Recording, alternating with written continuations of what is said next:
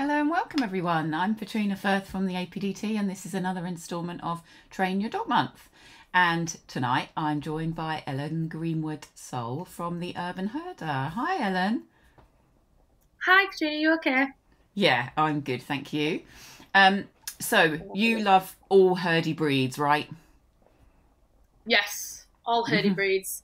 I have a particular nonchalance for collies, but most herding breeds kind of are my bag, really. Perfect. Yeah, it's what I've worked with for a while, and I absolutely love working with them.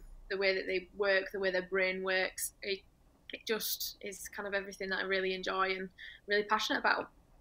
Yeah, it's not a dog, as I'm from the middle of London, that we get a lot of, although we've got quite a few collies chasing cars and things like that. But generally, they're definitely Yeah, more of a rural type of dog. So I don't have tons and tons of experience with collies actually, and herding breeds. A few corgis, which are always interesting, and shelties and things like that. So I'm going to absolutely love yeah. watching your talk. Well, with like the herding breeds, I live in the north, in case you can't get from my accent. And obviously, we get a lot of collies because we're kind of, there's towns and then there's loads of rural communities. So we do tend to get a lot of collies that come in from those rural communities and they do kind of come into the cities. But I also think certain herding breeds are kind of almost disassociated with herding, like your corgis, your shelties, and things like that. There's kind of a bit of a separation in there where people don't actually realise how involved the breed heritage is and how much that can actually impact them, even though they're not necessarily used as that every day anymore, or they're very seldom used in terms of. I think there is only like handfuls of people that actually still use shelties and corgis and stuff traditionally in the way that they're bred for, but they still have those genetic needs and those genetic behaviours that people don't always realise. Great. All right. Well, brilliant.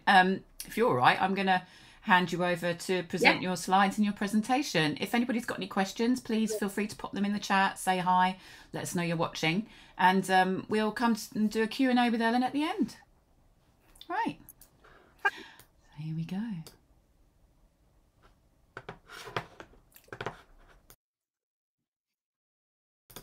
Okay. So we're going to have a look at the herding breeds in the urban environment. Obviously, they're starting to become more and more in the pet homes, and I think it's really important that people understand where they are or who they are and where they kind of come from. But first things first, who are we? So my name's Ellen Coop. Slash Greenwood-Sole. I recently got married. I have a degree in applied animal behaviour. I'm an APDT trainer. Obviously, I have a diploma in canine behaviour, science and technology, and I am also an IMDT trainer. And all this basically means is I am degree educated, so I've spent a lot of time and effort getting my education, and I go down the science-based route. So I look for evidence and research to support what I do more than anything. The Urban Herder was created due to a border collie who is the boy in the bottom corner there with the balls, called Jasper. Jasper was given to me by an elderly couple who just couldn't cope with him. I went on holiday and they were like, we can't cope with this dog, we need someone to take him. I tried to find a rescue for him and fell in love and brought him back. That night he bit my husband and the rest is history. And he was very much a dog that did struggle in the urban environment. He was from strong working lines. He hadn't necessarily had the best start from the breeder, and he had ended up in the wrong home. So he'd not only got genetic kind of drives, herding instinct and stuff coming through, he also had certain fear and anxiety problems as well. He was incredibly reactive. He was worried about life. I always said he was a bit like Chicken Little. The sky was falling. The world was going to end. He was amazing in the house. He was the perfect house dog. The second you stepped out that front door, the world was ending to him. And he was incredibly worried by stuff. He car chased. He was scared of bins. Don't ask me where that came from. He was worried by people. He was dog reactive. He was social, but he was worried, so he would react to stuff quite a lot.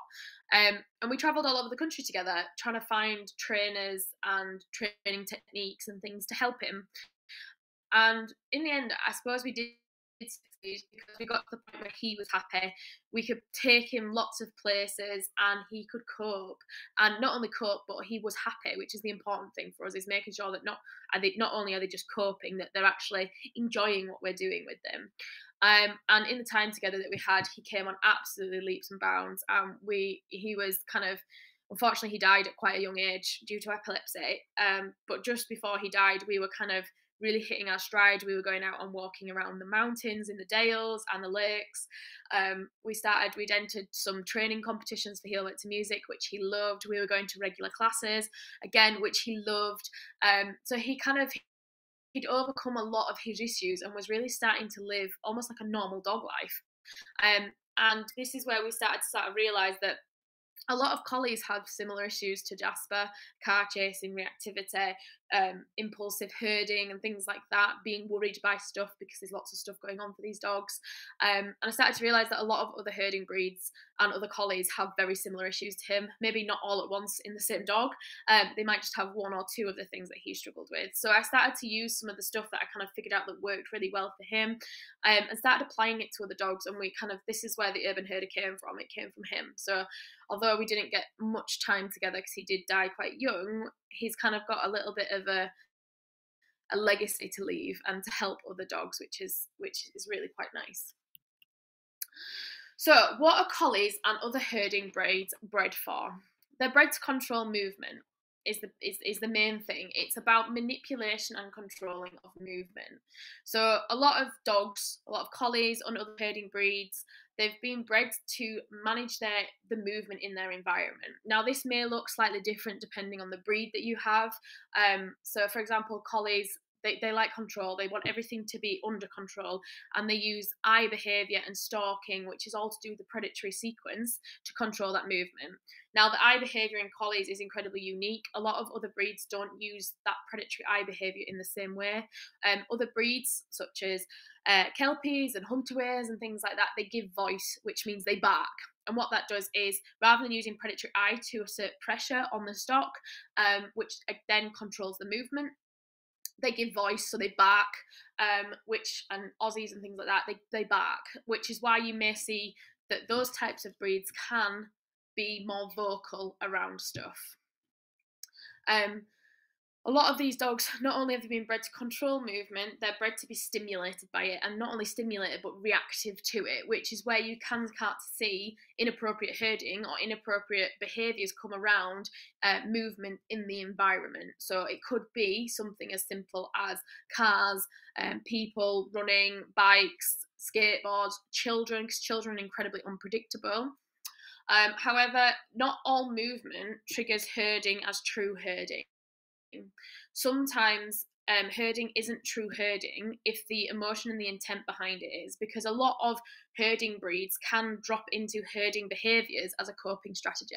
So when they're worried, when they're stressed, anxious, fearful, whatever, in the same way we have coping strategies, like we might bite our nails, we might fiddle with our hair, collies and herding breeds do the same thing. They have coping strategies, and a lot of the time their coping strategies can be herding.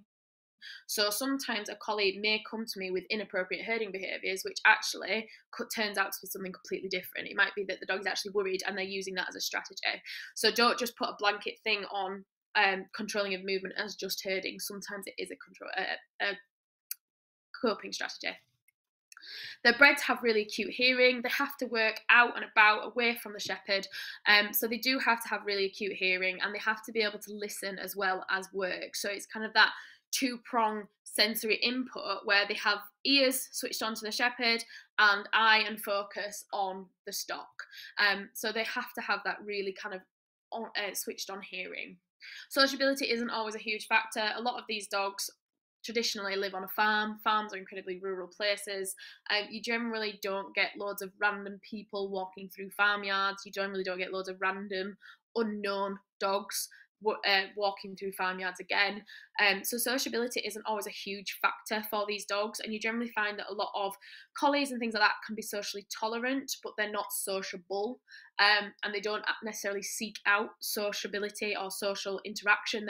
They are okay with things being in the environment, but they don't seek out that socialness or that social interaction.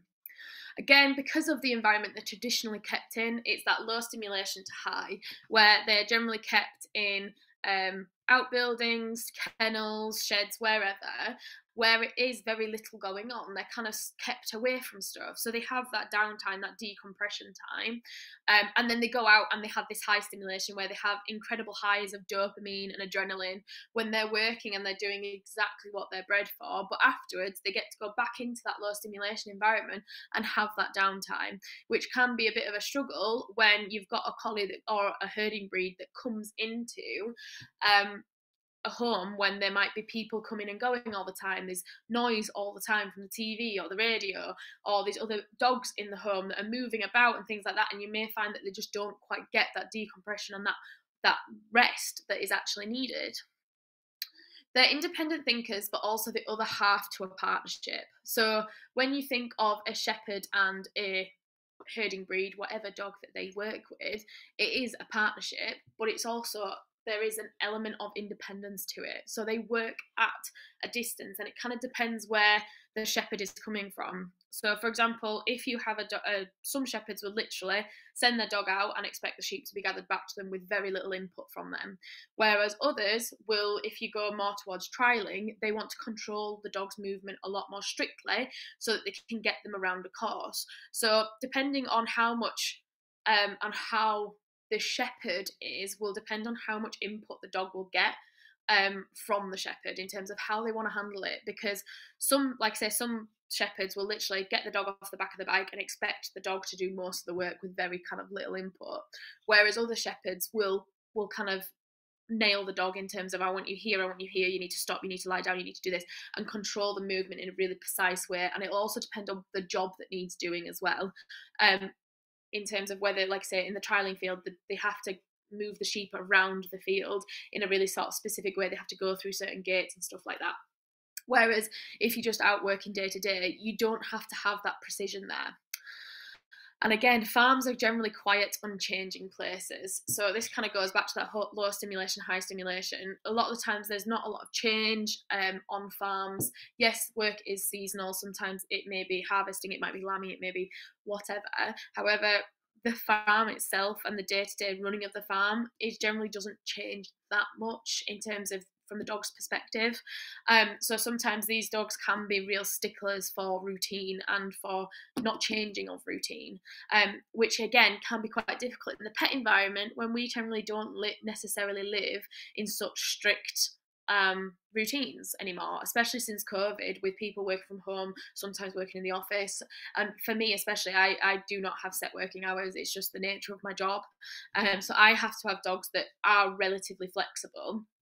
Jasper wasn't particularly a dog that was particularly flexible, and I did have to try and keep to a more of a stricter schedule for him. But my others, now that we don't have him, I have a little bit more freedom because they don't need that kind of support. But it's something to consider with your dog, whether actually is it something that my dog needs? Does my dog need routine? Does it make them feel more safe and more secure? So, skills for an urban herder. And I think this is really important because I massively go down the route of skills when I train. Obedience is brilliant and there is a need for it, yes.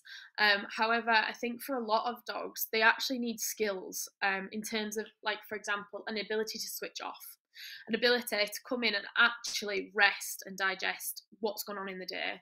Sleep is so important for dogs. It's when latent learn occurs. It's when all those like connections are being formed, and it's really important because dogs who don't get enough sleep, especially puppies, are kind of like petulant toddlers who haven't had enough sleep, where they get grouchy and they are less tolerant and they're kind of just a bit miserable to be around.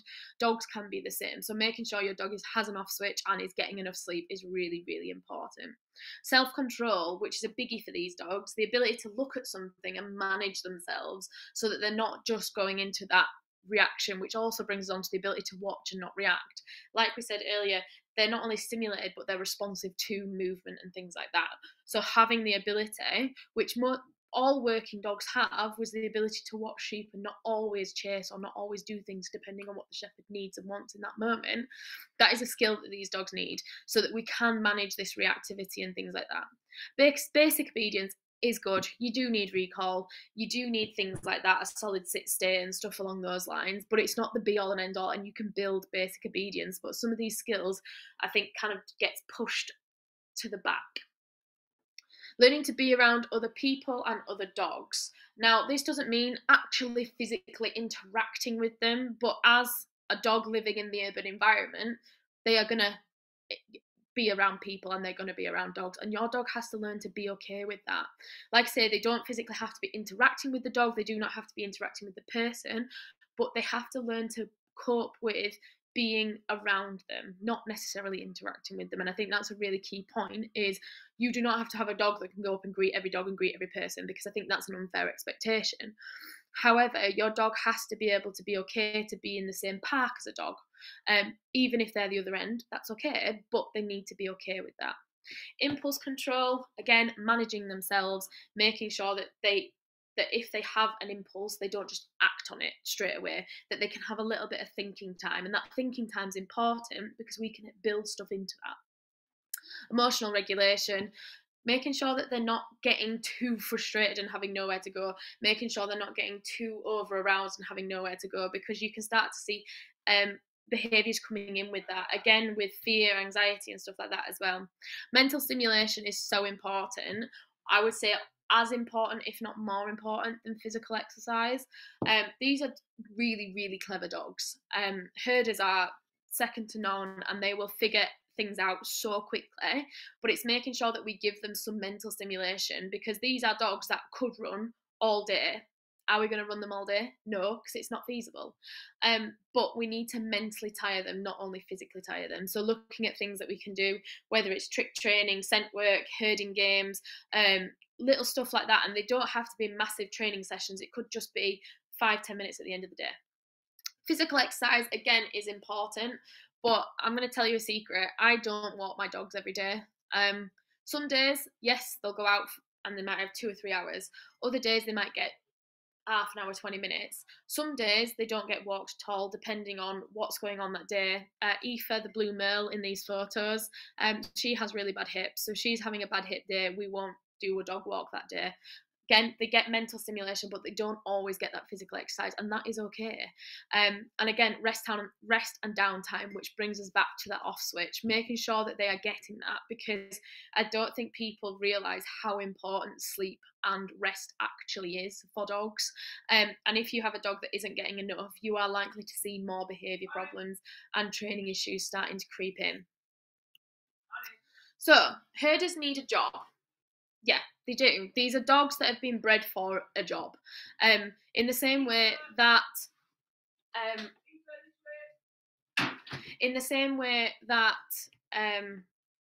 brachycephalic, so dogs with squishy faces and squishy noses, have been bred for to be extreme in looks, so they have a short face.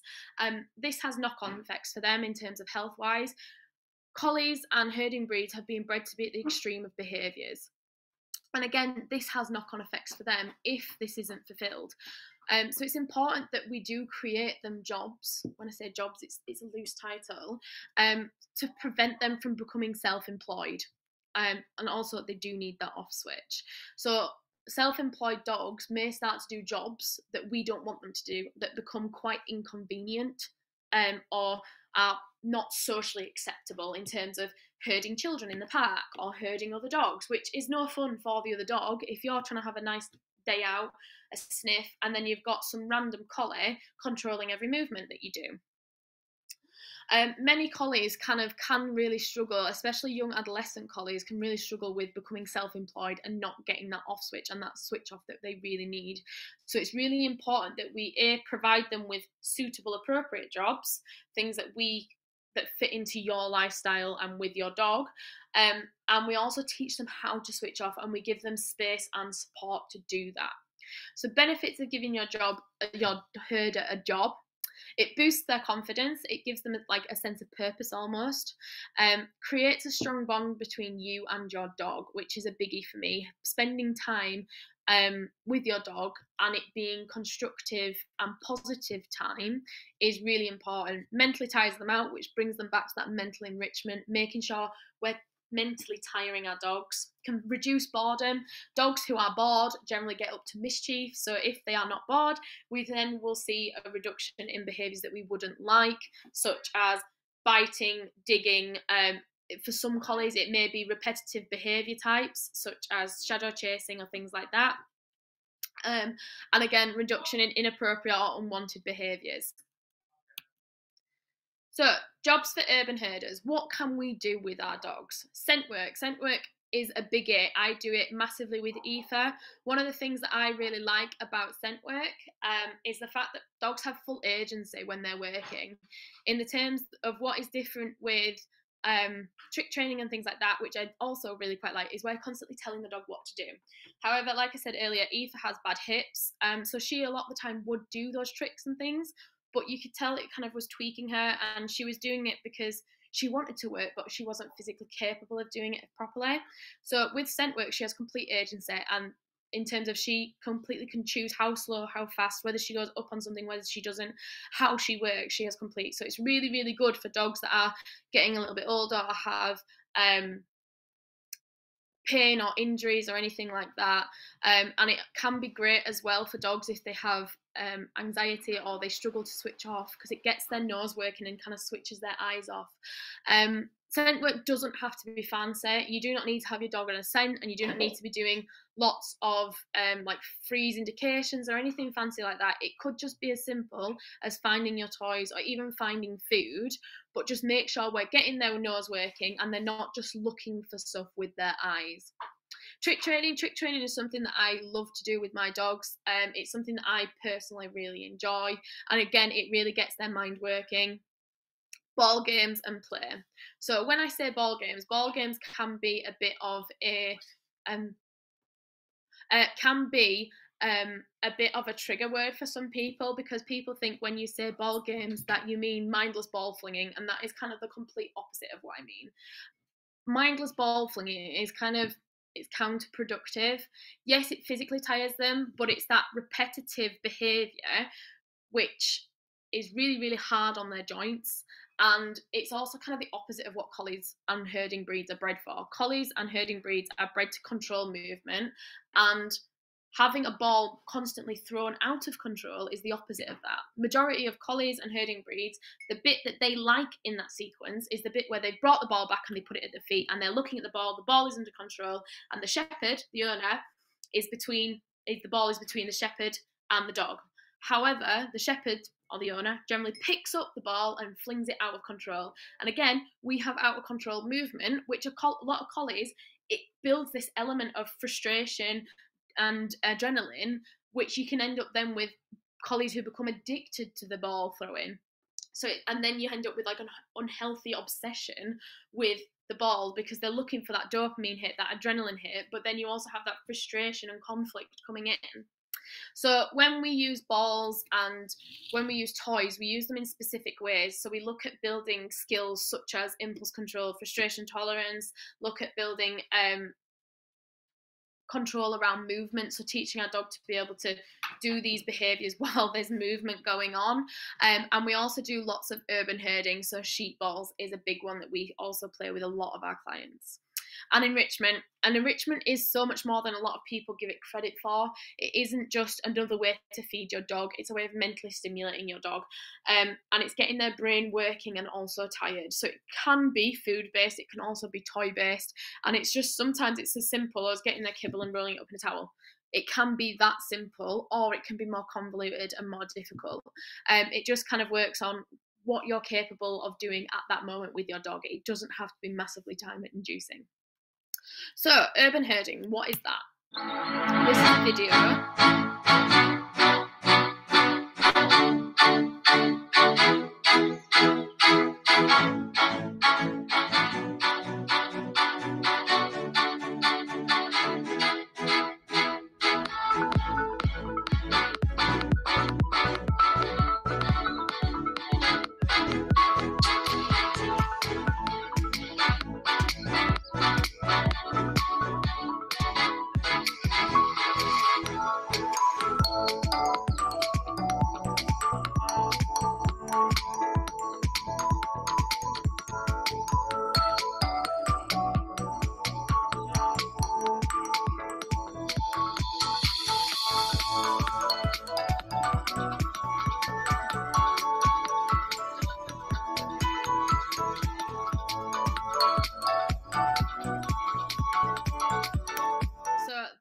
Hazel there playing sheep balls, and you can see she is using all her natural herding behaviours there. She's flanking, she's stalking, she's able to stop and control movement, which makes for one really fulfilled and happy collie.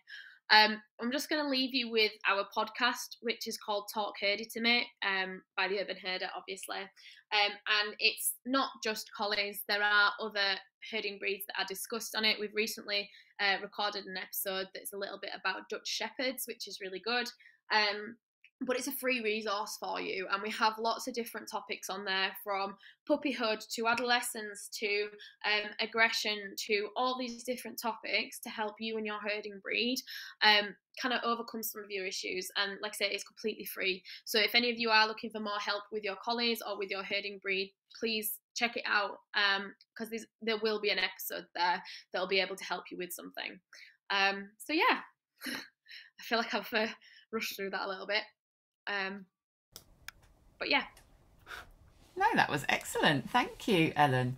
I've seen a little bit of sheep balls, but I've never quite seen it done the whole way through like you had it there. And do different colour balls represent different things for the collies, or? No, that's just what we bought. What you've got, okay. That's just what we have.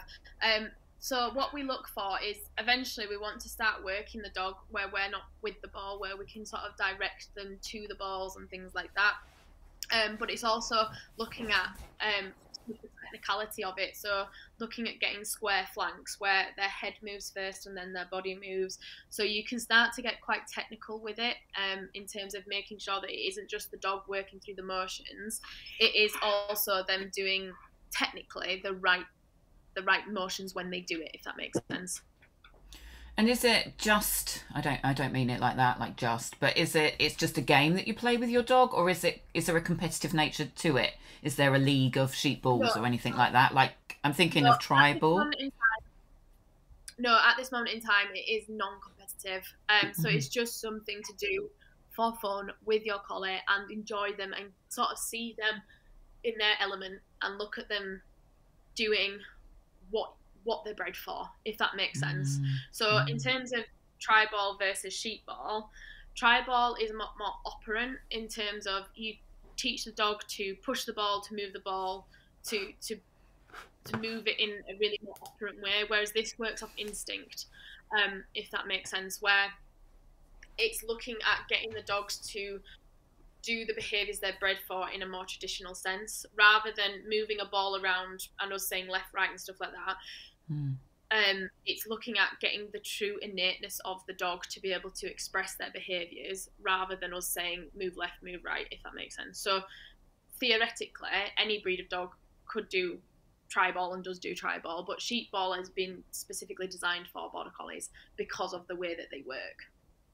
And do you find that using a game like that allows them to show that breed expression and stops the problem behaviours that you might see?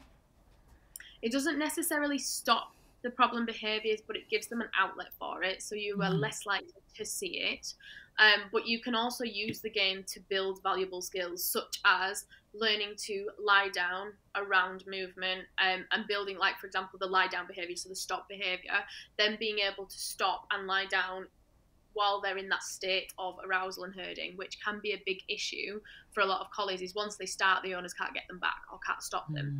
So you can teach valuable skills through the game, which is useful for a lot of collies. Like, for example, teaching them that'll do, which is move away, come with me, it's finished. So being able to recall your dog away from opportunities to herd and things like that. So you can use the game for so much more than just giving them an outlet. It's teaching them valuable skills that are useful for any herder, I suppose. Perfect. Great. Just going to have a quick look at the comments. I think Kathy said earlier, describing my dog, I'm her fourth home. She's living failed sheepdog life in Somerset. Well, that sounds quite nice. Yeah. That sounds ideal.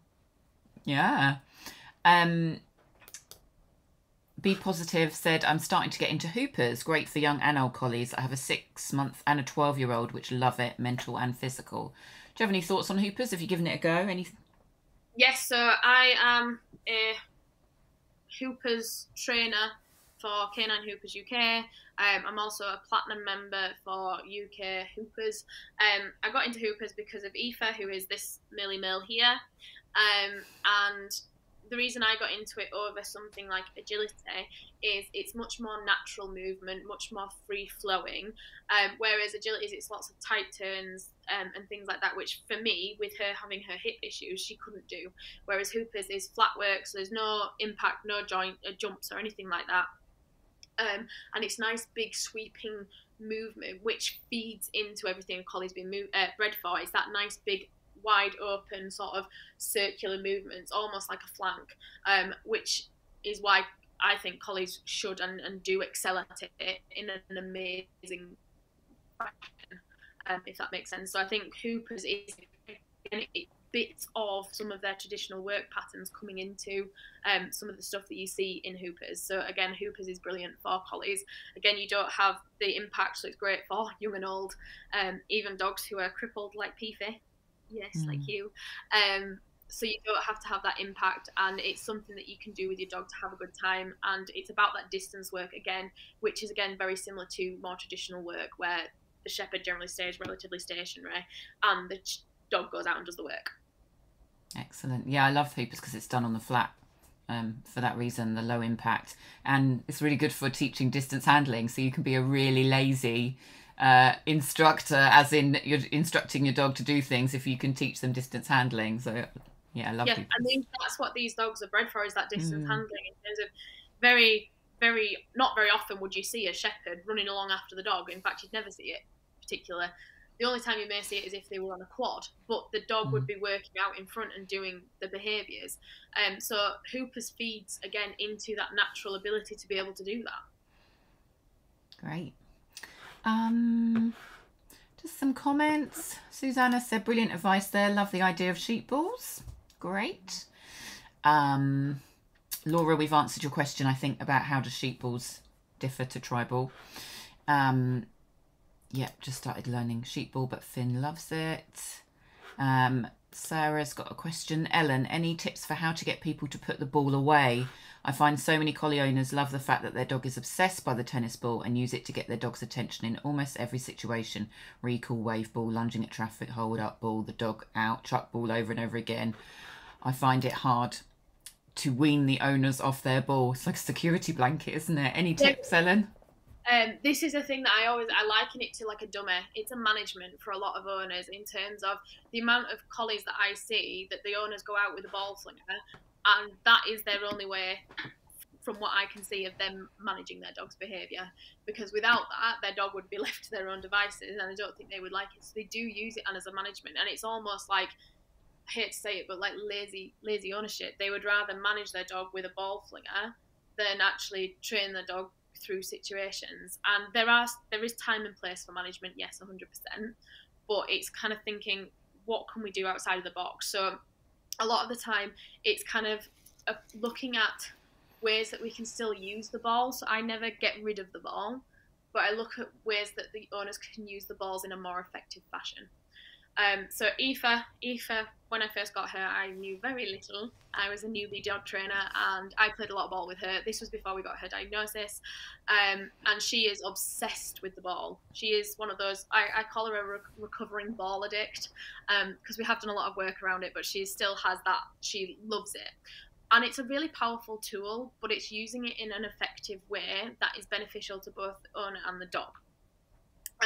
So a lot of the time we will still use balls with clients like that. However, it's looking at how we use it. So rather than mindless ball flinging, we put it away. It is out of sight. The dog does the behaviour, and as a consequence of doing the behaviour, the ball appears. Rather than a fling, it's a toss and catch. So it's control of movement. They get to stop the movement. Looking at using it in that way, or looking at walking along and building in scent work where they'll drop it behind them and send the dog back to sniff for it, rather than chase, stop suddenly, impactful, and then run back. So I never, for people like that, because they are quite attached to it, and it is again like a safety blanket of having that ball is their safety blanket to be able to go, Bruno, come back quickly.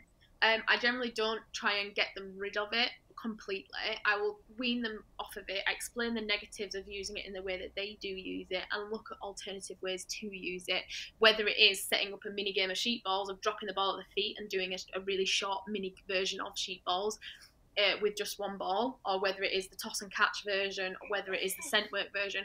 I still have it as a training tool and a training aid, but I will not use it in a mindless flinging fashion. Great. Hopefully that's answered your question. Laura had the same sort of comment as me, which was Hoopers is also great for those of us that don't stand a hope of keeping up with our dogs. Yeah, I have absolutely, even Eves with all her hip issues, I couldn't keep up with. Absolutely not. So fast. We've got a little question from Denise over on YouTube, who says, I have a nearly 2-year-old border collie, and 3 months ago he came off a field to chase a car. It was raining heavily and now he goes berserk at some loud cars, mainly in the rain. Any help, please? So that sounds really contextual, and I would potentially be looking at sound as a potential trigger. Also, try and keep a diary of it. I know you've identified written, but start looking at types of vehicle as well, because sometimes it can be really specific with some dogs. So Piper, she had a phantom pregnancy and she started car chasing through fear in her phantom pregnancy. One of her big triggers is buses, specifically because we walked past a bus and it released the air and went psss. And that for her is a big thing. She's not so bad with buses moving, but buses stopped at a bus stop, big issue. Not so much anymore, we've worked through it. But it's making sure, keeping a diary and being able to identify whether it is all cars, whether it's big cars, little cars, electric cars, 4x4s. Do you know what I mean? I've had clients in the past whose dog only react to white vans. So it's looking at trying to figure out what the triggers are, then looking at the distance at which your dog can cope with the training that you want to be doing, and then thinking about, okay, well, what is driving it? So like I said earlier, a lot of collies can drop into herding as a coping strategy. It's not true herding. Majority of car chasing collies I see, it's actually a coping strategy. It isn't that they want to control the car's movement. It might be that the car is scary because it's loud and unpredictable. It might be the fact that it is movement in the environment that they can't control, and that creates frustration and anxiety. It could be that they, like I said with Piper, she had a negative experience. The big psst went off next to her, and that scared her. So I'd be trying to figure out why your collie is doing the behaviour. Is it herding, or is it a symptom of something else? Is he herding because of something? If that makes sense. And then I would start, depending on why he was doing it, that would depend on how I would approach it. If it is just purely control of movement, needing to herd, I would start working around skills around that, looking at teaching him the ability to have movement and not respond to it. Look at teaching a really solid emergency stop and things like that. If it was because he's worried or anxious or something along those lines, I would be looking at desensitization and building his confidence and sort of counter conditioning him to it. But it would depend as to why he's doing it, as to my approach to it. Great. Hopefully that's answered your question, Denise. Let us know if you need any follow-up on that. Karen, a bit similar story to you. My border collie is so scared of buses, the air brake hiss in particular. She hits the deck and can't move until it's gone. Yeah. It's incredibly overwhelming in terms of buses. I find anyway are incredibly overwhelming. They're huge. They make a lot of noise. They're quite overbearing in terms of they're very long. They're generally, if they're next to the pavement, they're up close, so there's no space to get away. And that air brake, it scared the absolute bejesus out of Piper. And it's been something that it is a bit of an ongoing thing, because that started her car chasing. So she then generalised it to cars and other things like that. We've worked through it. She now no longer car chases, and she doesn't do, because it was vans as well, she doesn't do vans or anything like that. But we still have issues around the buses and walking next to a bus that is next to a bus stop, because that's when it happened. She is getting a lot better, but luckily it's very seldom that we're in that situation. So it's kind of one of those things I haven't fully eradicated, because it doesn't come up particularly very often in our day-to-day life. And so I've had other things to be working on because of how we live. But if there is that massive fear, it's working on desensitization and counter conditioning, but it's making sure you're not moving too quickly, because what you can end up doing is sensitizing, which basically means you make it worse. So what we want to do is make sure that you're moving at the speed of your dog and not the speed you think your dog should be moving, which is what I think a lot of people can fall into, where they either start making progress at a certain speed and expect to maintain it, which, as anybody knows with training is not linear. You end up having ups and downs, setbacks and stuff like that. Or if you're anything like me and you're a pushy trainer, because I am a pushy trainer, I'm like, oh, my dog's doing well, I'll keep going, I'll keep pushing it, and I end up pushing it too far, and my dog ends up having a fit or struggling, and it's my fault because I pushed it. And it's something that I've had to be very aware of with myself, is how much I push it. We were having this discussion at the weekend with Aoife's scent work training, because we're building her indication, and I'm very, very aware that I'm a pushy trainer. And this is a thing I've had to start sort of being really more aware of myself in terms of when I'm training because of this. So it's something to think of, especially if you have a dog who is intensely fearful. But for the time being, you might be worth trying to avoid it and letting them have some decompression time as well, just to kind of get down to baseline, and then start afresh. Yeah.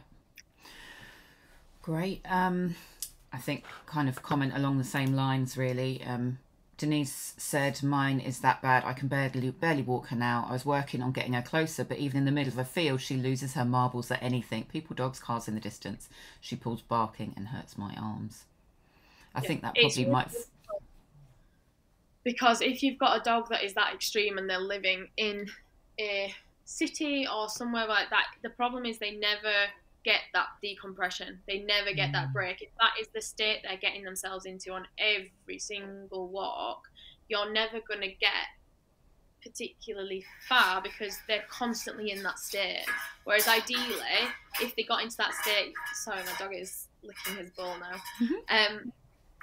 If they're constantly getting themselves into that state, they're constantly on the back foot with stuff. They never kind of get over the cortisol and the stress of it. So it would be kind of thinking, okay, well, what can I do to try and minimise that? Do I need to start hiring dog fields so that we can have walks where we can just work on the training? Because you need to get basic training in there when there's nothing in the environment, to then be able to apply it when there are triggers. But if you're never capable of being in an environment where there's no triggers, then you're never capable of getting the basic training in there. So it might be looking at, okay, well, do we need to hire a dog field somewhere where we know we can go and be safe and give my dog that time to be a dog without the pressures of potentially being a person or another dog or something that they struggle with, if that makes sense as well. Great. And Rosie has got a question. My 18-month-old collie is reactive to animals, barking, lunging, and will currently charge deer and horses if off lead, working really hard on disengagement and building value in us. Is it possible to overcome? Yeah, 100%. 100%. I would never say I would 100% trust my dogs, like around livestock and stuff. I would not have my dogs off lead in a field with sheep or something like that, because they're not my sheep, not my place to do it. However, we have been really successful with working on like a down to movement. So when there's movement in the environment, my dogs clap down. Working on having a really solid lie down or emergency stop behaviour as well. So for example, if they do give chase, I'm able to say lie down, and they will just clap down. Piper, again, through her phantom pregnancy, she started chasing birds, and we worked on, again, that disengagement and stuff, but making sure that the reinforcement was right. So a lot of people try and use food and stuff like that, but a lot of dogs or collies, herding breeds, when they're in that state, they can't take food. They're not in the right emotional state or part of the predatory sequence to take food. So I started combating chasing with chasing. She would look at the thing she wanted to chase, which for her was birds. She would have to disengage, and she would get opportunity to chase, but chase a tuggy with me. So I was giving her an outlet for the behaviour she wanted to do, but with me in a safe and controlled fashion, and she'd have a successful chase. Whereas if she chased the bird would fly away and she would never get a catch and a follow through. And a lot of the time, once you get kind of a little bit of that arousal and stress out with the tuggy or the chase behaviour, they will then start to take food, and you can work on the arousal through stuff like that. But for a lot of these dogs, I'd be looking at also doing side work around impulsivity around movement, looking at building a clap down or a lie down behaviour or something like that, and being able to have, so working with flirt pulls or tuggies and things along those lines, to be able to have that control around movement, and then build into things like deer, rabbits, whatever it is that your dog is struggling with, birds in our case. Great. And Denise just had a follow-up comment saying, thank you, I'm currently doing desensitising as fear is fear, as he cowers and keeps looking back as he knows it's coming behind him. That was about the air brake on the bus. It's bigger, noisy vehicles, but seems okay when they're at a distance, that says. So that sounds incredibly similar to Piper. And like I said, we've got over the majority of it. She still has her moments. But like I said, for us, it's not a massive factor. So we've had other things to work on. But keep working at it. And make sure that you're giving your dog, if you find that they have a really bad day, give them a decompression day for the next day or two to let them just have a bit of time. Don't just hammer working on this all the time, because it's not fair on your dog to every walk to be put in those situations. Make sure they are having time to just be a dog and sniff and just do dog stuff rather than just constantly working around their fears. Great. And Laura's just got a nice little comment saying, a fab talk, Ellen, thank you. It was a rescue collie that started my training journey. I then went on to have others and foster problem collies with bite histories. They all taught me so much, but I wish I'd known then what I know now. Yeah. Great. Oh, I always think that with PK, I made so many mistakes with Aoife.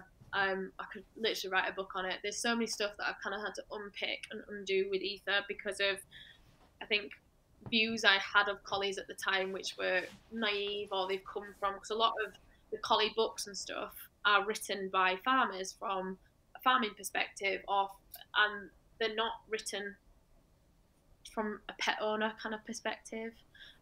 So it's kind of understanding how some of those traits that make them such amazing work dogs and farm dogs actually translate into urban pets, because it's not always as linear as you think the translation would be. Yeah. And a lot of people get collies from farms and then pop them in a 3-bed semi, and they're like, oh, they're from a farm, but we're not going to work sheep with them. And the collie's like, yeah, I've got other ideas, actually.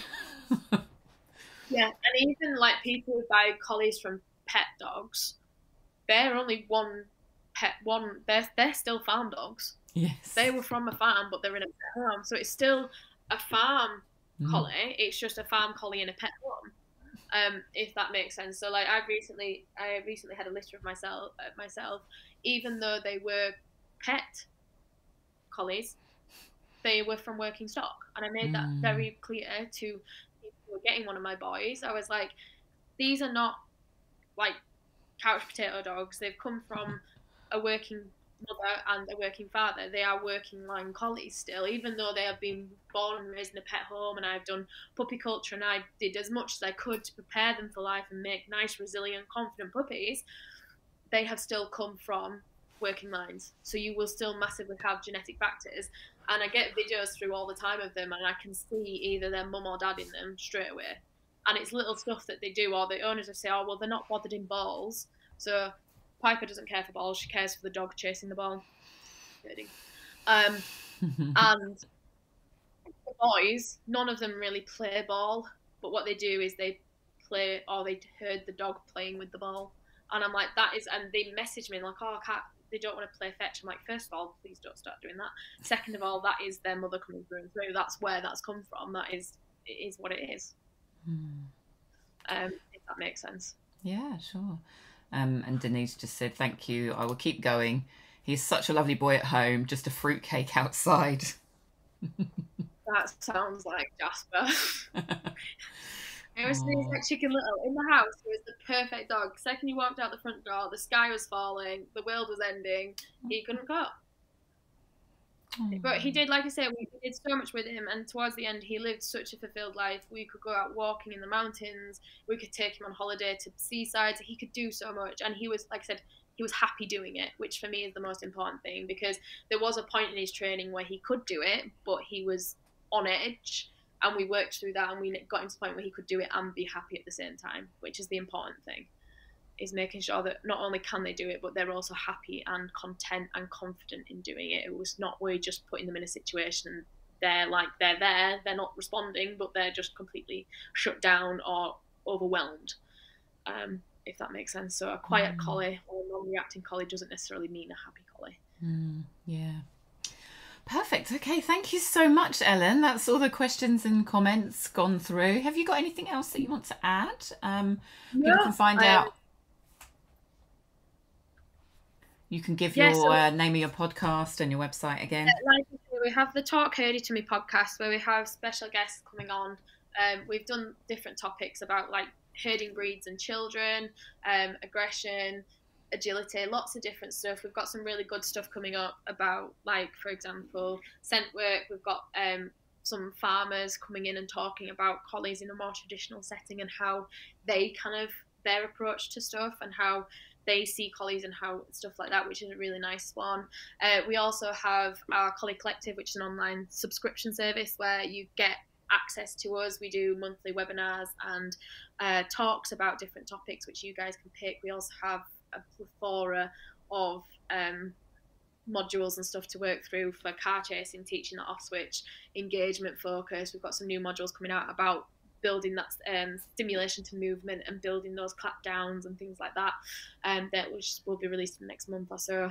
And again, we do workshops all around the country, so if anybody wants any help or wants to learn sheep balls or anything like that, drop us a message and hopefully we'll be coming somewhere relatively near you. But yeah, if you have any questions after this, please just drop us a message. Great. Thanks so much. Thank you very, very much. And that just leaves me to say that we're back tomorrow at 6 o'clock. We've got some armchair training. So if you like sitting in your chair at home or for whatever reason you are sat in a chair, we've got Jude Irvine, APDT member, coming on to talk to you about how you can train your dog from the comfort of your armchair. So tune in at 6 for that. Thanks very much. Thanks for listening. Thanks for coming, Ellen. Thank you.